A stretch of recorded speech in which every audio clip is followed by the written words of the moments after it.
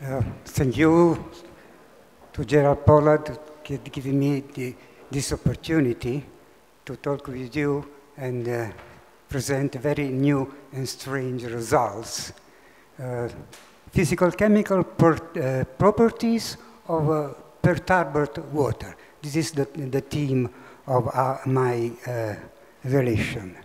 And this presentation will illustrate 3 different methods to perturbate water that all produce very similar systems with quite peculiar properties. The methods are the production of EDS, extremely diluted solutions, obtaining the through an iterative process of successive dilutions and agitation, the method of homeopathic medicine. Iteratively filtered water obtained through an iterative process of successive filtrations through sintered glass filters, and iteratively nationalized water obtained through an iterative process of successive drying and wetting of the Nafion polymer. All of us know the protocol of homeopathic medicine. It is clear from the protocol you see in the diapositive that after several centesimal dilution, the active principle vanishes from the solution. But I wish to underline that when using water as solvent is a methodological mistake to do not consider the possible variation of supramolecular structure of water. What happens to the solvent? I'll show some new findings. In the next 3 slides are represented the experimental data of pH, hetero mixing with alkaline solutions, and electrical conductivity. In each slide is also shown in red the contribution due to the impurities released from the glass, which are always much lower than the experimental one, as you can see in this slide, but the same happens from the hetero mixing with alkaline solutions. You see that the red line that represent the contribution of chemical impurity is lower than the experimental one, but electrical conductivity data allow a more detailed discussion. Let's consider an experimental point from the graph. Why this system cannot work. Okay, see at the higher point in the graph, there is in the ordinate there is the electrical conductivity, about 22 microsiemens to centimeter to minus 1. And on the abscissa, you have the concentration of chemical impurity. All these data are measured for all these samples, we measure the electrical conductivity and made a chemical analysis of the component of the glass in which the solution were contained. And in the case of the point at 22 microsiemens, the contribution, thank you, the contribution of chemical impurity is 8 to the minus 5 mole per liters, and this quantity of impurity give this conductivity. So in this case, the more striking, there is about 3 times lower the contribution of the impurity as respect to the sample. And for all the system, this happens. So we are faced with a mystery. What determines an increase of the electrical conductivity comparable to that of the chemical composition? Well, this animation, no, sorry. Okay, don't start, but this one. We have tried to explain the enigma of a liquid sample whose conductivity is not due only to its chemical composition. Our work hypothesis implies the presence of aqueous nanostructures in the liquid, water aggregates. In a simplified hypothesis of a linear aggregate of water molecules, the mobility of the proton is highly increased, as you can see from the animation, because if there is present a single molecules, this is the distance in a time. But if it's a linear aggregate of water molecule, in the same time, the space of the proton is very large. So, if we are present in solution molecular aggregate, this hopping mechanism is able to explain the increase of conducibility due to the increase of mobility of the protons as respect to the chemical compounds. Well, are present these aggregates in the HDS solution? A very simple way to verify, at least partially, the hypothesis of present molecular aggregates of water is the gravimetric method.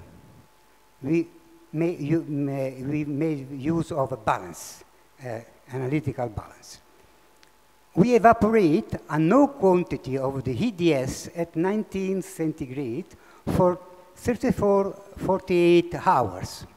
When then compare the obtained quantity of solid with the expected one given to the chemical composition of the liquid obtained via analytical measurements, atomic absorption and ICP mass.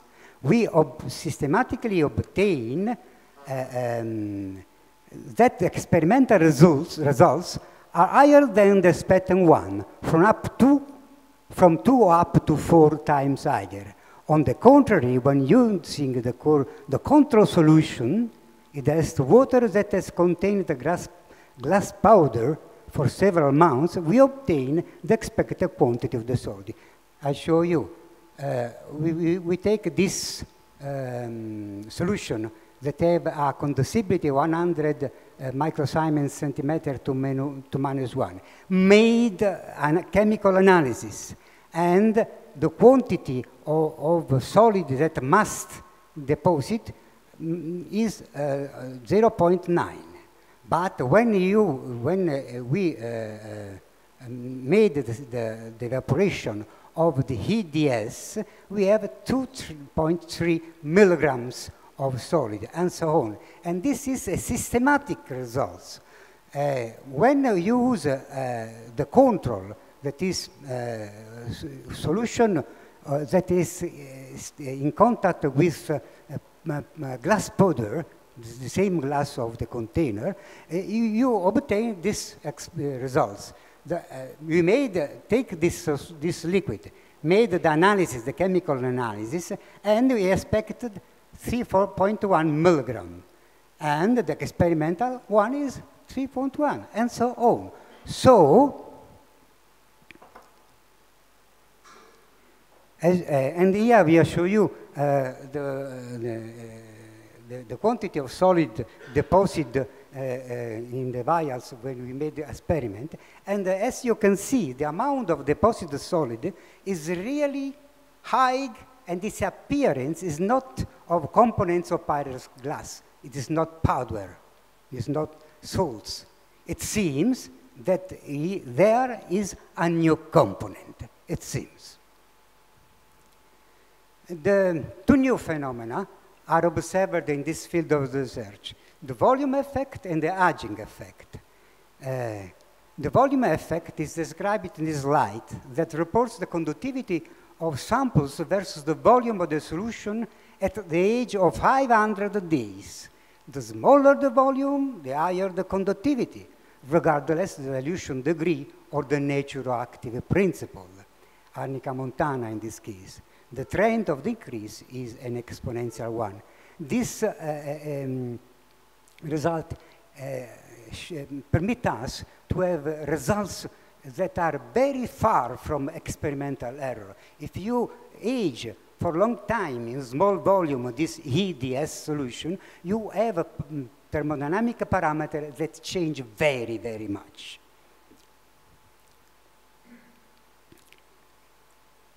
This figure represents the behavior of a sample that is aged for several months with a large volume, 200 milliliter, the red line. And then is then subdivided in different smaller volume that are 10 milliliters, the blue, 5 milliliters, the red, the green, and 3 milliliters, the red. The presence of a rising and then decreasing trend with age strongly indicates that these solutions, chemical pure water, are far from equilibrium system. They do not tend to reach an equilibrium.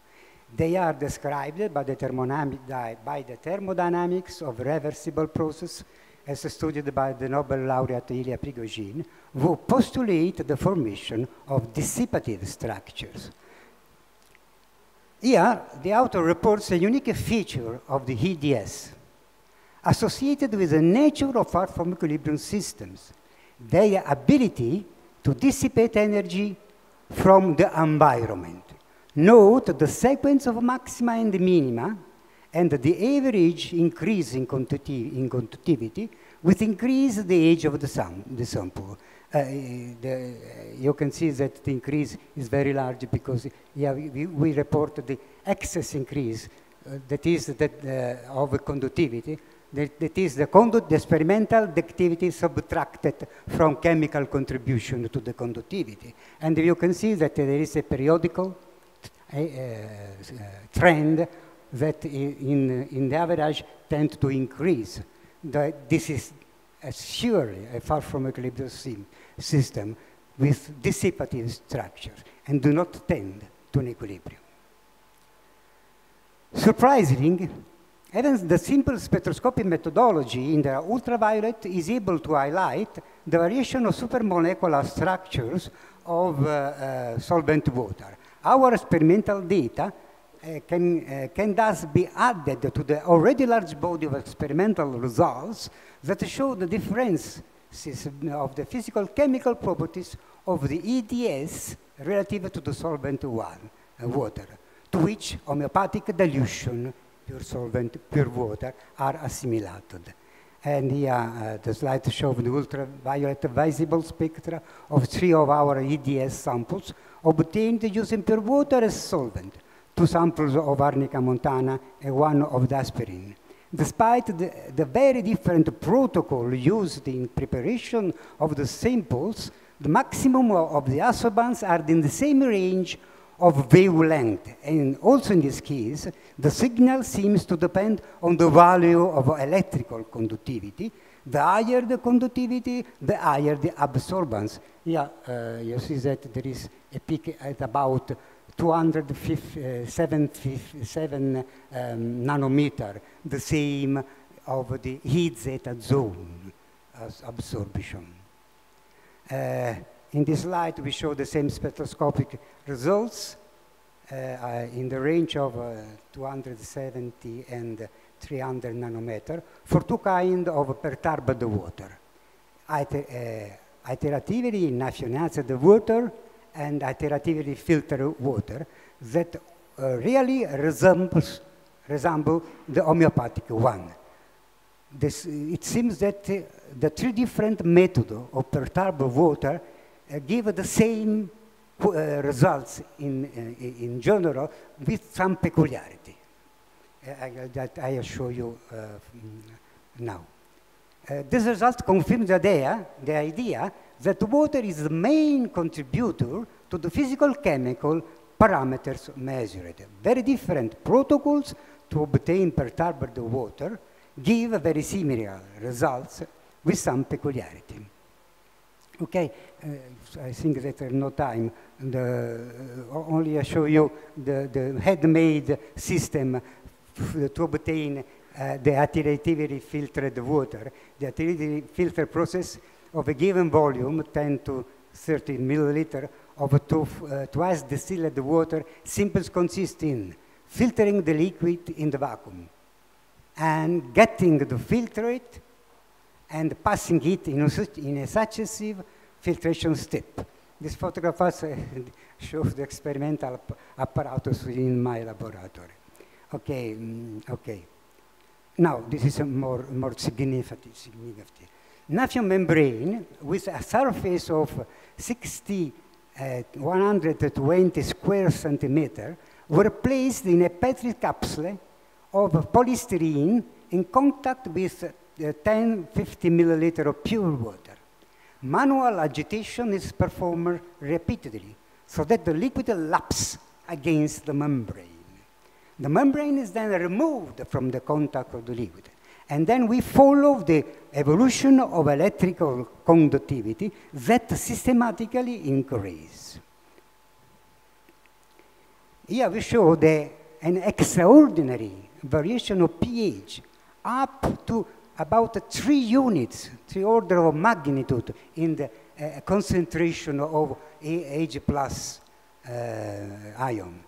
And the linear, really very good correlation between the pH and the logarithm of electrical conductivity, as we see when we as if we were dealing with chemical acids, but there is no chemical acid, only pure water and contact with naphthalene.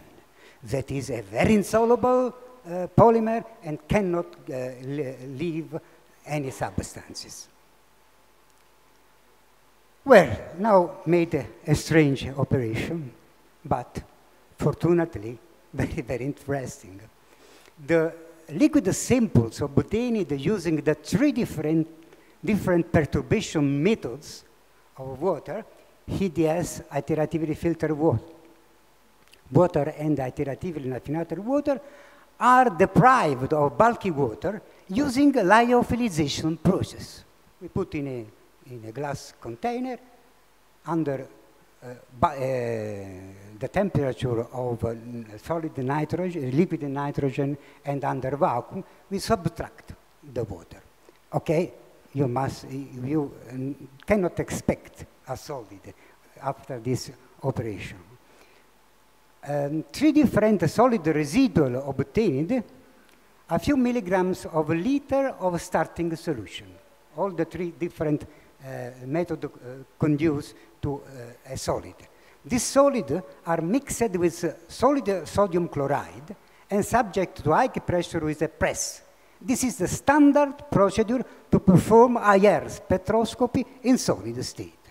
Now I show you the. Okay, this photo shows also Roberto showed the deposit found after lyophilization of iteratively raffinated water. One of the most striking examples in terms of quantity of solid. The quantity of solid obtained is not reproducible. Depends on, there are systems far from equilibrium. They are intrinsically not reproducible.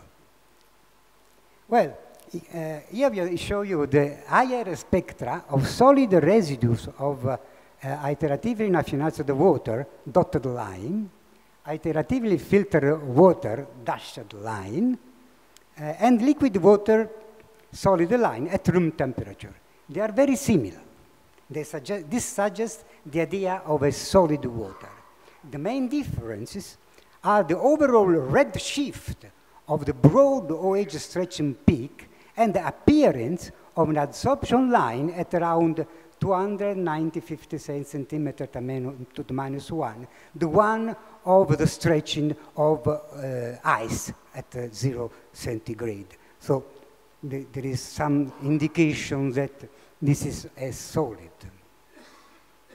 Okay, many similitudes with the 3 methods and some differences really in the bending of the OH that are very different, but in the strengthening bend, the similitude are really, and the redshift is clear because something is modified in this water, in this solid, like solid substances. Well, atomic force microscopy is a microscopic, how many times? Is a microscopy that was made very simple. With this technique, a few drops of the liquid sample are evaporated on surface of mica, leaving a solid residual in green at the bottom, the movement of the micro lever in blue at the bottom, on the surface of the residual, determine a deflection of the laser light. In red, this is recorded. In practice, we obtained tomography of the solid object, and here I show you the results. This was the result from this technique on the residual of iteratively raffinated water, and note the length of this white point determine the height of the aggregates. In this case, we have about 400 nanometer. In comparing with the control, 40 nanometer. This sample was filtered water, 140 nanometer for iteratively filtered water, and respect to control glass powder in contact with water about 30 nanometer, and for in HDS 56 nanometer, and compared with the control 29. So there are some similitude, but some peculiarities, because the quantity and the dimension of the hypothesized nanometer aggregate is obtained.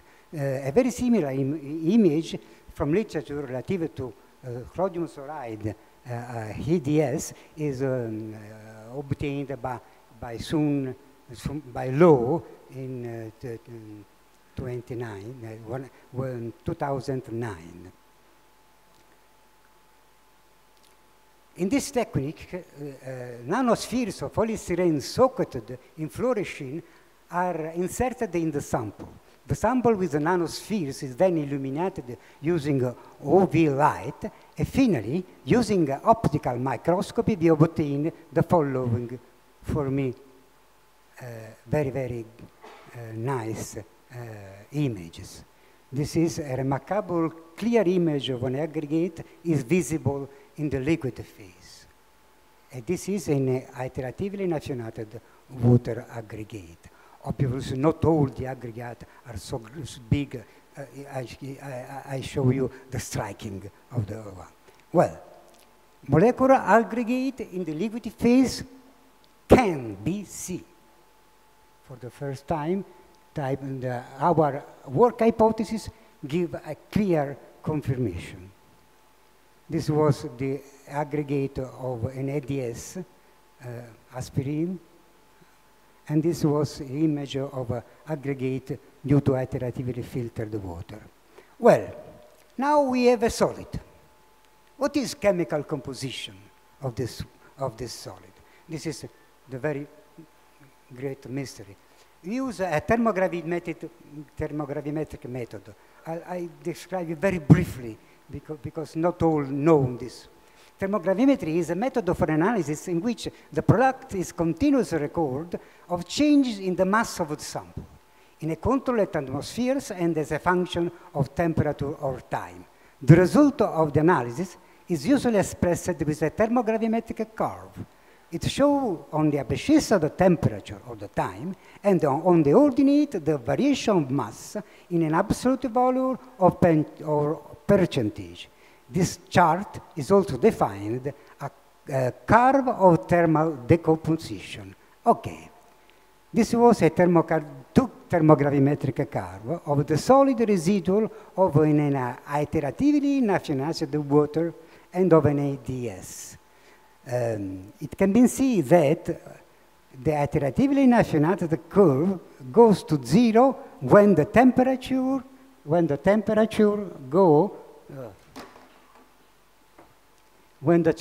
give about 900 degrees, while the aspirin have a similar trend, but about the 50% of the solid remains also this high temperature. It is good for us because aspirin, in EDS aspirin, it was aged for a long time in glass container. Then he extract the glass. And about 50% of the weight when he describe the gravimetric method is chemical. After 50% is another thing. So we are in agreement for the first work of gravimetric method because remain some component of the glass, silica, aluminium, boric acid, carbonate, and so on.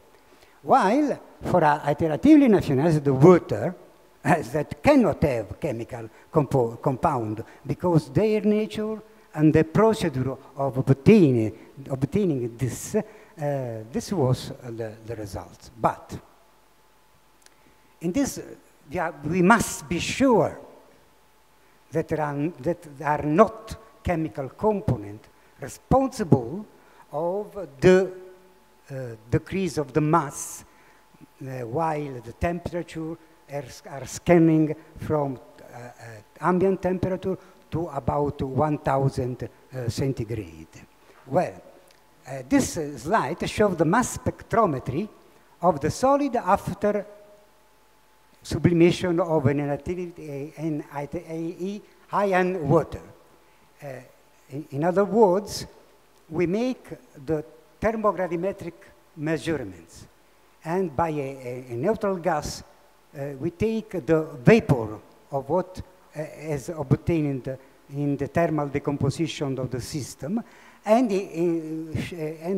systematically we record the mass in atomic mass unit of what is go out. Well, the only interesting for us are this curve and perhaps this, because all this and this are gas. So gas in the they are contained in the gas, noble gas that used for transport the vapor on the, and we have this one whose atomic mass is 80, the one of water. And this one, mass atomic is about the one of H3O2. Okay? And this was more unstable because about 400 degrees is stopped to exist, while another kind of water resists compare. Okay. The abundant substance from thermal decomposition with 80 atomic mass units account for the total mass loss of the solid of iteratively raffinated water. It is a new state of water. Thank you for the attention.